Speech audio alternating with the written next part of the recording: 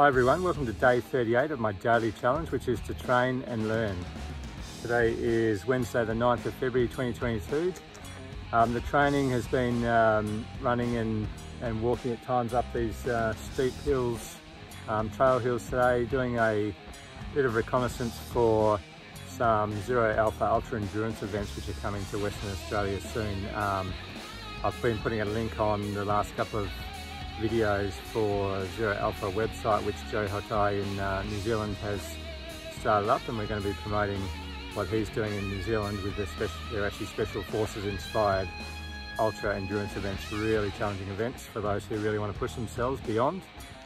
He's bringing that to New Zealand, and we're going to promote it in Western Australia as well. So Zero Alpha ultra endurance, I'll put the link below, but there's going to be a lot of pain and a lot of good times on some steep hills, as you probably see around me. The lesson for today is about being prepared to do it yourself, which probably goes hand in hand with me now running and walking the trails that other people are going to be suffering on later. So being prepared to do it yourself to me is about even if you're, whether it be business, sports related, I'll put it into a tactical response group perspective.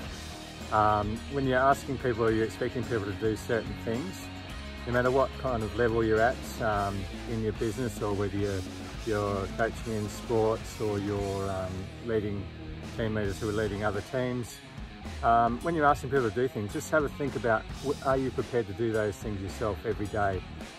Barring major physical injury, are you mentally prepared to do it? If no one else is around to do it, would you do it yourself?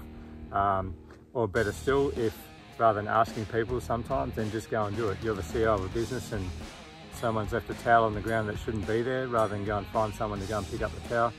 Maybe you could pick up that towel, and over time these things get noticed. From what I see, the highly successful CEOs, business leaders, managers, whatever, they do the little things themselves when they've got time, when they're not busy focusing on the big picture. So from a tactical response group perspective, I always in my time, I never asked anyone to do anything that I wasn't prepared to do. So the obvious high risk things are running into buildings or running towards gunfire at times, running into buildings that were on fire, things like that.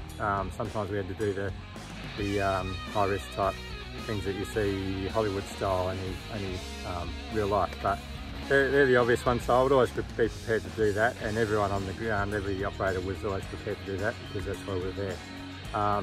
The less obvious ones are things like, if I was running the range, we're doing shooting for a day and there's thousands of rounds of ammunition we've shot.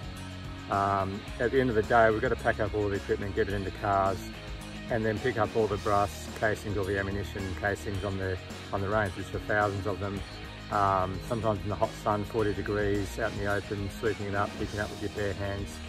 So if I'd done what I had to do, or even if I hadn't, I'd make a point of always getting out there and picking up the brass, whether I was running, training, doing something else, whatever, and just showing other guys that you're prepared to do it. And by me doing that, and by others doing the same thing, it builds momentum, and it breeds a team of operators in that case who are always prepared to get in. No job is beneath them. They're doing the little dirty work. They're doing the high risk, the more glory work as well. But everyone's on the same channel. I've seen it work in other ways, where even in general duties policing, at times where there'll be guys that shy away from the dirty work, and they'll find a space in a car to hide or something like that. And then there'll be 2 or 3 others that see that, and they take that on board as well, because why he's doing it, why should I do it? And it's left up to the few who are prepared to do the dirty work to, pick up the rounds or do whatever needs to be cleaned up. So don't let it fall into the negative side of things. Bring it to the positive. So be prepared to do anything that you're asking people to do, and it will definitely be noticed by those that you're asking. So if they see you doing the little things on certain days, they know that you're prepared to do it. That's the difference. All right, that's the lesson for today. Thanks for listening.